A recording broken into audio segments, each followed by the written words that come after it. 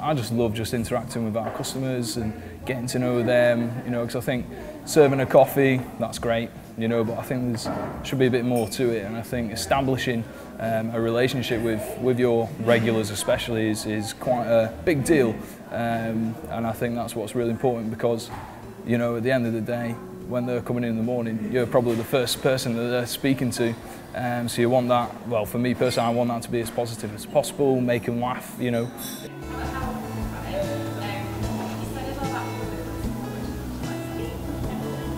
Normally I'm up at about 5:30, 5:45 every morning, crack of dawn. You normally get that with baristas who like to get here early, get set up and ready for all the customers coming in getting the coffee. So we normally get here about 7:15 and we start setting up the shop.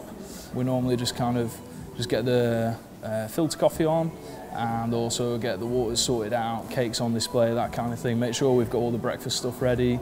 One of the big things we get here on Media City is a lot of the guys are not familiar with this style of coffee. So this style of coffee here is what we call specialty coffee. And what that means is we get our beans directly from the coffee farmers, and you can get lots of different coffee from all over the world. There's not just one source, there's many.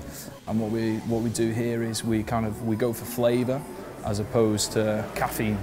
So you'll always get caffeine in your coffee, but the priority here is we extract as much flavour from the coffee as possible.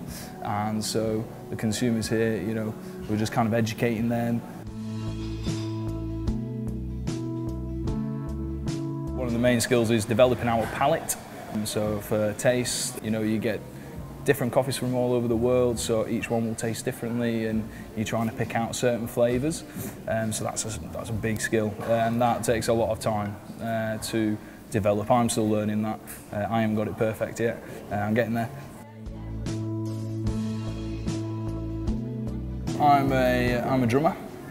My wife is a singer, and recently, since we moved to Manchester, we started a band. We're called Eros. We play heavy metal, so this is kind of like a nice little creative outlet for me to have on a day-to-day basis, so I don't feel so stuck when I come to creating music with my band, or, you know, with just having a jam or something.